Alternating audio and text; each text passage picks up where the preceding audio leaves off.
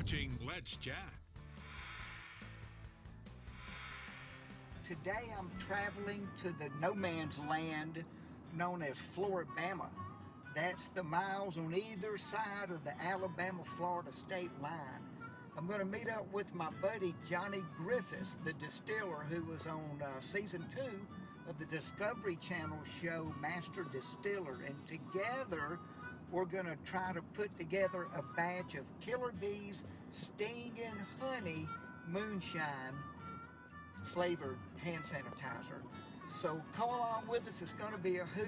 I don't know exactly what's going to happen. Only Killer Beaz could come up with something like that. I got to ask you, before we get back into my line of questioning, Beaz, tell me, how'd that work out for you? What's that word?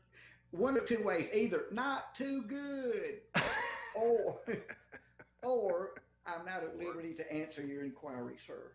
There you go. Understood fully.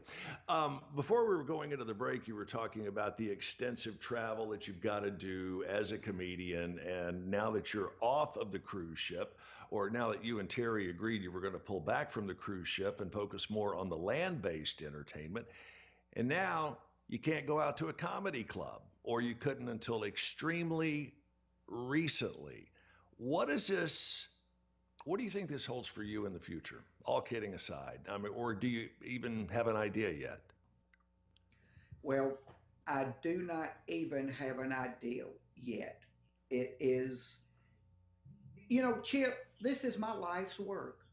Sure. This is what clicked for me as an individual. I've done lots of gigs, man. I've worked in a 911 ambulance. I've worked in a funeral home. I've made soybean oil. I have done a lot of different jobs in my life.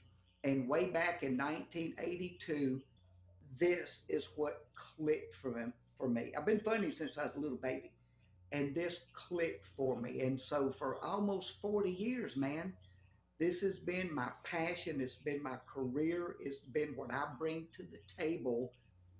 And so at this point right now, we don't know if that particular art form has changed forever. That it is so, there's so many questions that have not been answered, that nobody has an answer to, that I have no idea what the future is going to hold. You would think that this time in a year, if we have a vaccine and we're able to send it on its way like we did polio back when I was a little boy, we had to all go take the little sugar cubes with the drops in them. People my age will remember that. But that's the scary part, man, is that I don't know if I will ever get to return to, not the stage so much, but if I will ever get to return to making a good living for my family doing this. I sincerely hope it doesn't become a hobby. Right. Right. But that's what we don't know, Chip. And just let me say this. That's where, and a lot of people feel this way about their job, I'm sure, that's where faith comes in. Okay, we've all got to have faith, and we've got to conduct ourselves during this pandemic with faith. We've got to conduct ourselves that way. We cannot allow ourselves to give in to fear and to the what if.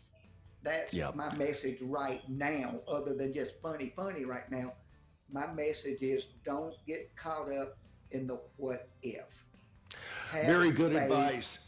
Very sound advice, and we should all have faith all year long. Stick around. We've got more with Killer Beaz coming up right after this on Let's Chat.